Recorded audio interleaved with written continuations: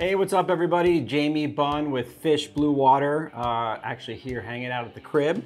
Mother Nature is not being too kind to us right now. We've got 20 to 30 knot winds. Ocean is very angry, so not necessarily a great time to be offshore fishing this week. So we thought it would be a good opportunity to bring some rigging videos to you guys. And because we are in the spring season and getting close to the kickoff to all of our big summer tournaments, and been super pumped to see the teams and the anglers that have been getting out and sharing some of their catches online.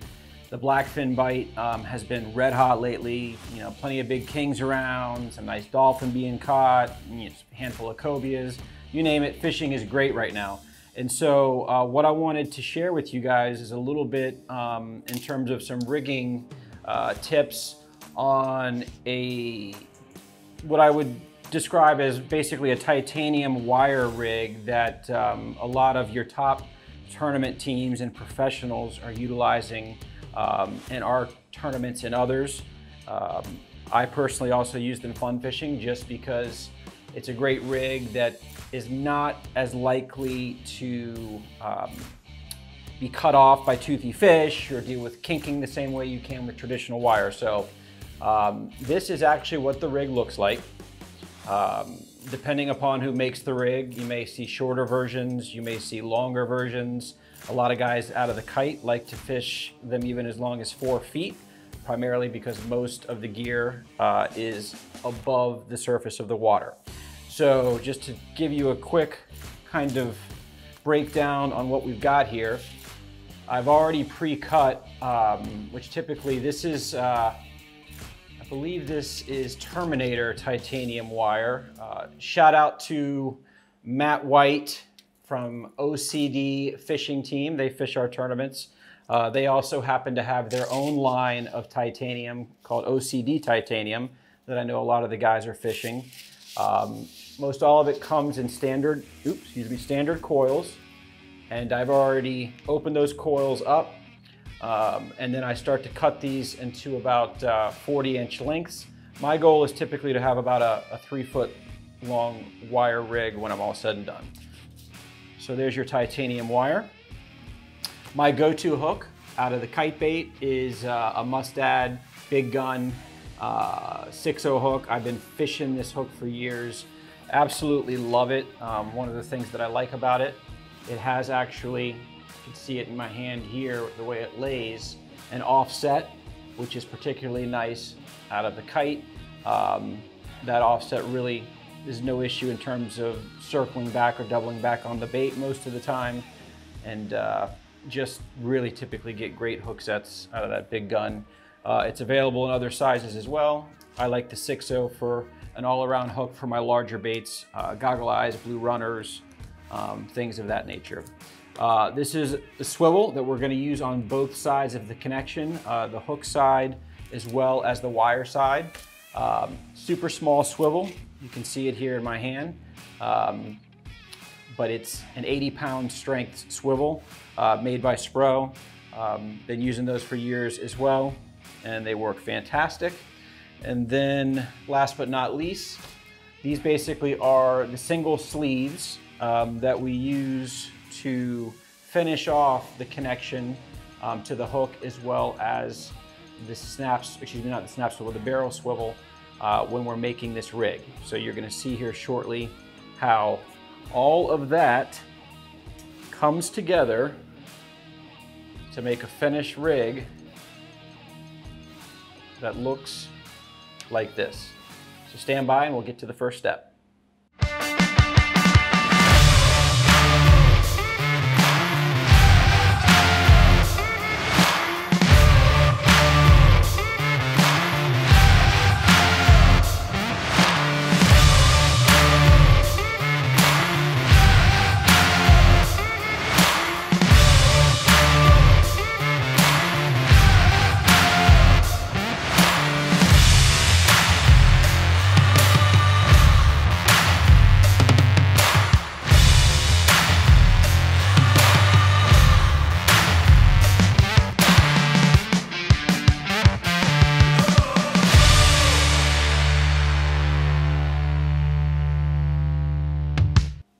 right, so we went through all of the components of the rig and the terminal tackle that you need to build it. Now we're going to actually take you through the steps on how to do it.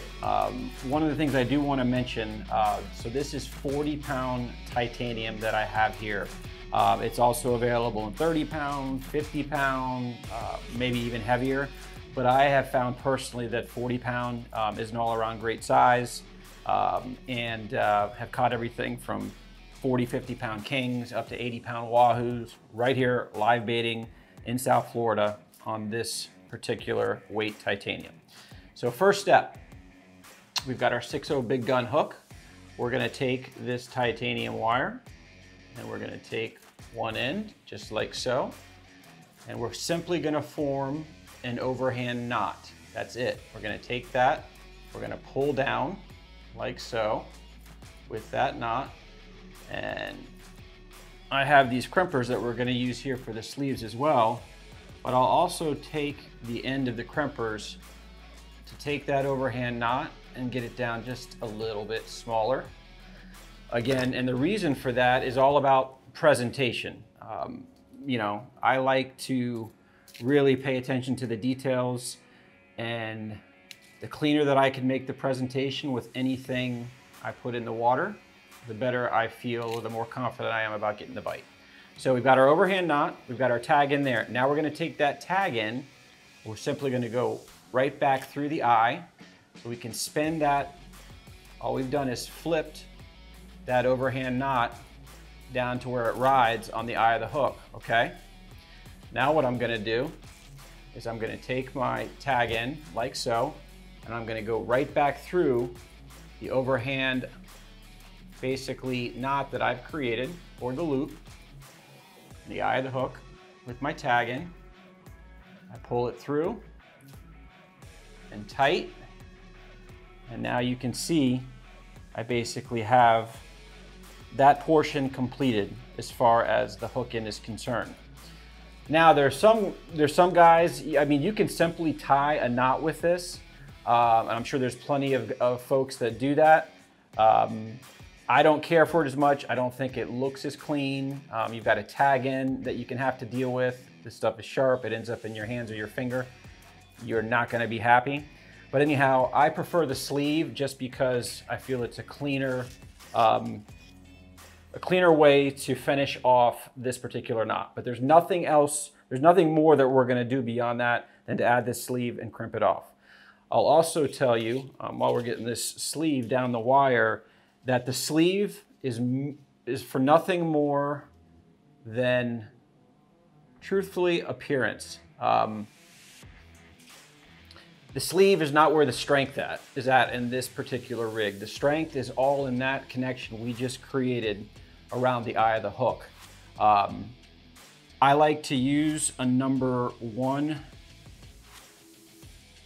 crimp or sleeve because this is pretty thin wire, and I like to make sure that when I get that crimp done and finished that it's tight on there. But you should also know, and so next step here, we've got the sleeve down as I'm talking. Sleeve is, we slid it over the tag in, down the main line of the wire. Now I'm simply gonna take the open end of these crimpers, slide it right in there. Probably should have brought my old man reader's glasses for this.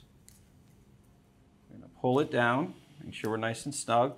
I'm gonna give it a squeeze, just like so. And there you have it. Now the only thing that I have to do is snip that tag in right there, right by the edge of the crimp. And we'll have a finished end of that hook in that rig. So stand by, we're gonna snip that in, and then we're gonna move to the other side of the rig, which is where the swivel gets added on. All right, so as I said, we're at the point now where we've got that tag in. Just need to take a pair of snips. I'm gonna snip it off like so. We're ready to go with the other side of the rig now. So we've added the hook, crimped it off, and now all we need to do is finish it off with swivel. So because we're basically gonna tie the exact same knot on that swivel that we just did on the hook, the first thing I've got to do before I go through the barrel of that swivel with the wire is to slide my crimp that's going to finish off that knot on down the wire. Here's my 80-pound spro that we talked about at the beginning of the video. We're going to run, as I can stop that swivel from spinning, the end of the wire back through there. Same deal, overhand knot. We're going to pull it down and grab the end of these pliers, make it easier to grab that wire. Cinch down on that overhand knot. Now again, we got to take this tag end wire. We're going to go right back through the swivel to spin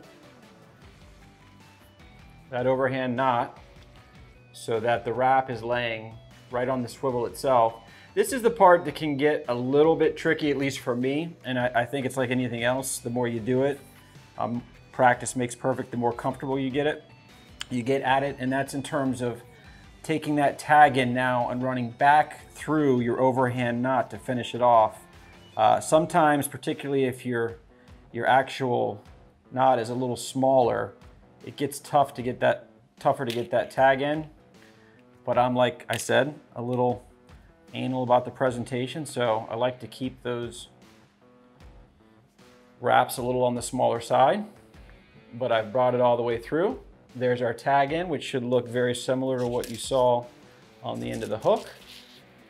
Now we're going to let that crimp slide right down. We're going to slide it right over the tag end and the wire itself, all the way down to the base of that overhand knot that we've created. And the final step here, second to final step, I'm going to take it, I'm going to put it in our crimpers like so. Hold it down a little bit more. There we go. Squeeze.